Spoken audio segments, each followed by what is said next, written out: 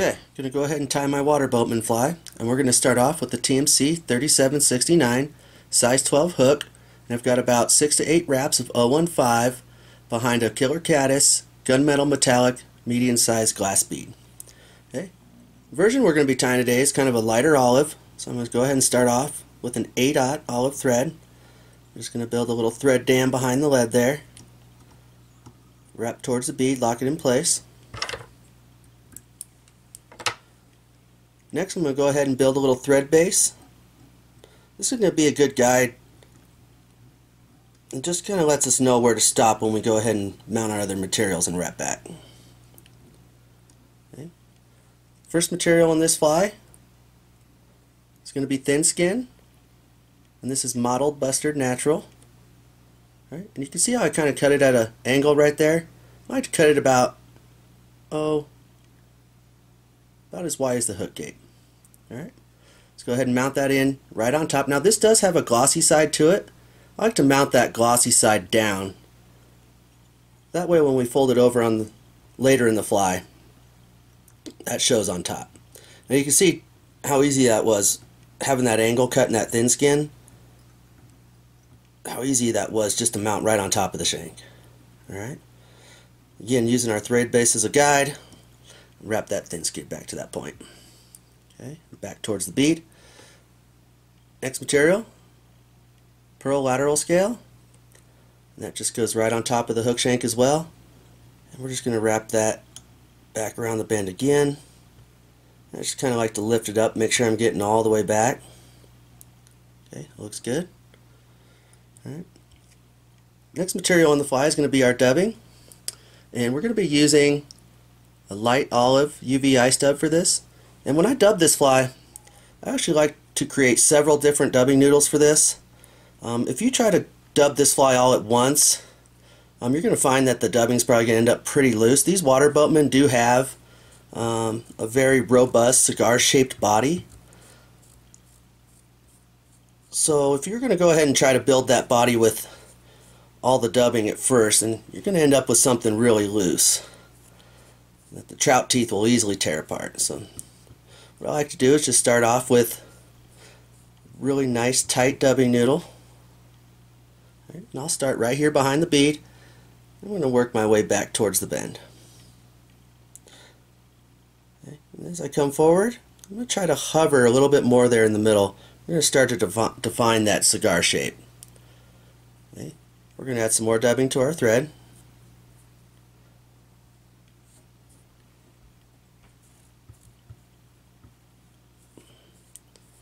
I just really like to try to twist these dubbing noodles on here fairly tight. Okay. I'm going to start by hovering just a little bit in the middle here for a minute, work forward real quick, and tighten up that dubbing some more, and then just kind of work back towards the bend. Okay. You can see that we got a really nice cigar shape to that body. Now, one more thing I like to do here, just to secure and tighten up that dubbing body one more time, is I'll go ahead and, now you don't need much because we've already pretty much defined the shape of our body, but what I like to do is I'll go ahead and come in and with some UV resin, and I'm just going to dab that body on there. Alright, now with this last little dubbing noodle here, I'm not worried about building any bulk. All I'm worried about doing is using this last dubbing noodle as kind of a tool to lock in the rest of this body. And so I'm not going to make adjacent wraps. What I'm going to do is I'm just going to kind of spiral my way towards the eye of the hook pretty quick. And you can see how that's just going to go ahead and really lock in that dubbing. Now, you can go ahead and mount in the legs now if you want, but since I'm going to keep working with some UV resin, I'm going to go ahead and complete the body. So it doesn't matter, you can do the legs first or you can do them after. Okay. I'll go ahead and complete the body by pulling over the lateral scale. Lash it down right behind the bead. Now I'm going to go ahead and take and just add a little tiny drop of UV resin to the top of that lateral scale. I'm going to pull over my thin skin. I like to pull it pretty tight. just lash that down there right behind the bead. A few wraps. Let's go ahead and trim that thin skin a little bit, get it out of the way. Okay. And at this point, go ahead and set our resin. And what that's doing is that's really locking everything in place. It's going to make that thin skin stick to that lateral scale. Feel that? It feels nice and tight. Alright. Next step in the fly is to go ahead and put our legs in. And for our legs we use Sexy Floss. I've got an olive color here to match the color I'm tying. And you can see right off the bat here, I'm hardly even moving my fingers and this stuff just wiggles. Very buggy stuff.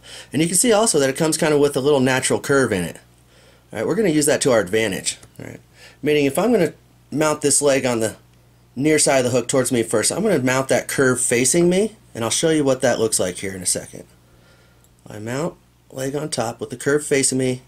I'm going to pull it to the side. I'm going to show you what that created. As you can kind of see right there, that curve of that leg really created a little natural bugginess to the fly. Alright, let's finish up the leg on the other side. What we're going to do is we're going to pull this Flexi Floss straight up on the far side of the shank. We're going to come in and just lash it down there on that far side.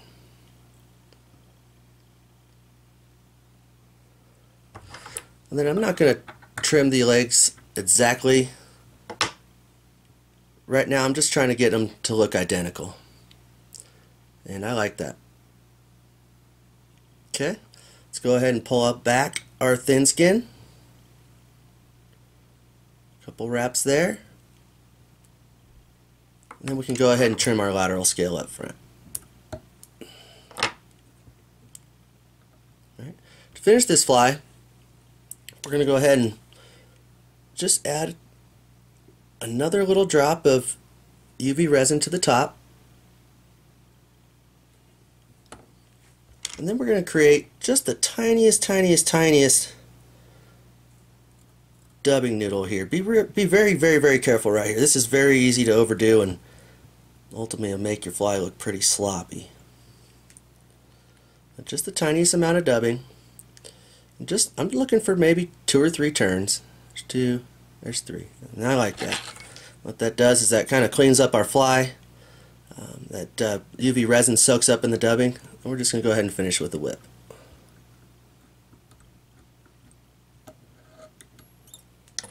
Okay. Alright, go ahead and trim out any unwanted fibers here. Looks good. We can trim our thin skin on top. I just like to trim that down to a small tag. You can see that. Alright, let's go ahead and set the rest of our resin.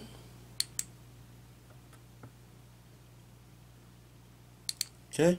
And for the legs here, just to trim them to size, what I'll do is I'll go ahead and pinch the legs at the front to the rear of the fly. Then I'm going to pinch them in back and hold them both at the same time and come in with my scissors and just put them right there against the bend of the hook and trim them up. It's going to give you a really nice accurate trim for your legs. Just finished fly.